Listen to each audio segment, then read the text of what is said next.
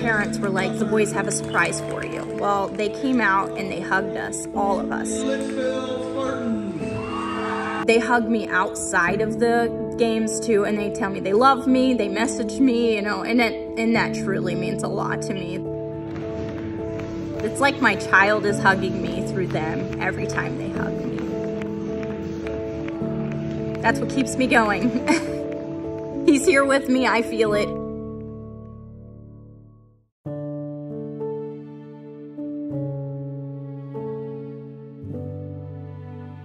Eli was a very fun kid. Basketball was his thing. I mean, he loved football too, but basketball was the biggest thing. We have lots of littler cousins, and he would get them up to the school and play basketball until sun was down.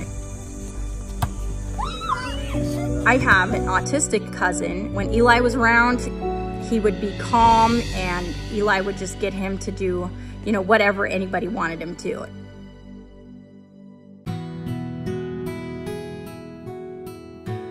He loved hugs. He would hug everybody. And I mean everybody.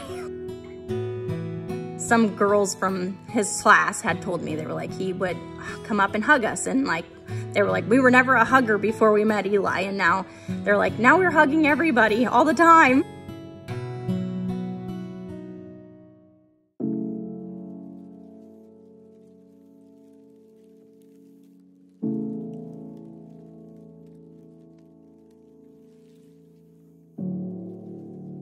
We tried to correct it back onto the road, and they rolled.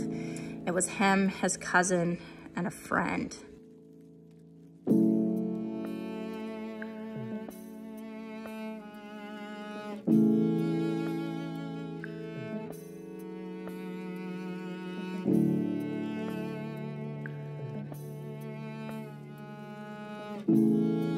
Losing a child is one of the worst feelings you'll ever feel in your life.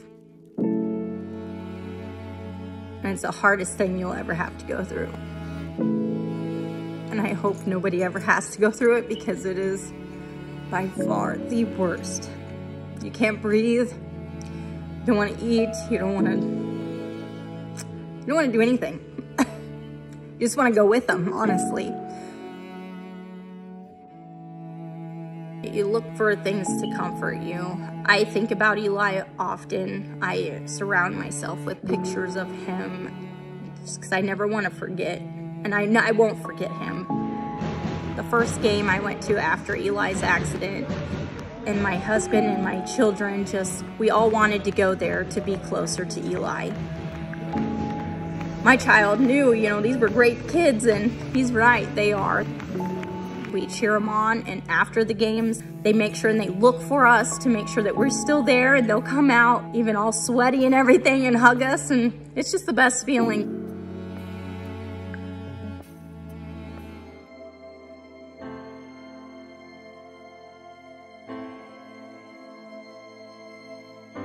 Eli's team, the Mustangs, were losing. It was 56-55, and there was like 3 seconds left in the game.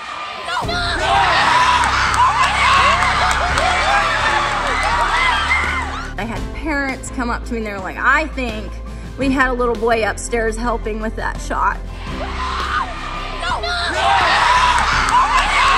And even Tucker, when he come out after the game, he was like, Eli helped me with that shot. And I was like, oh, you know, it made me cry.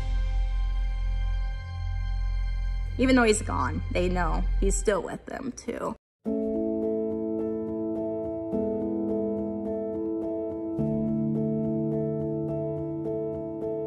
He had several recipients, but one actually reached out to me. I've had 2 reach out to me, but one actually wrote me a handwritten note.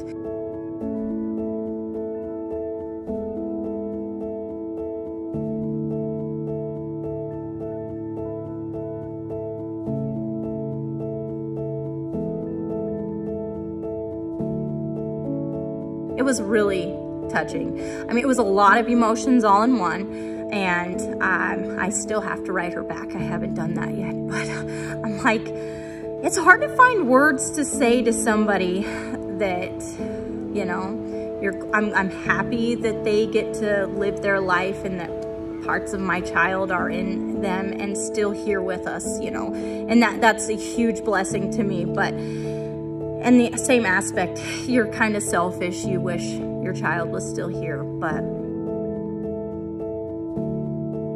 it means a lot that he is a hero.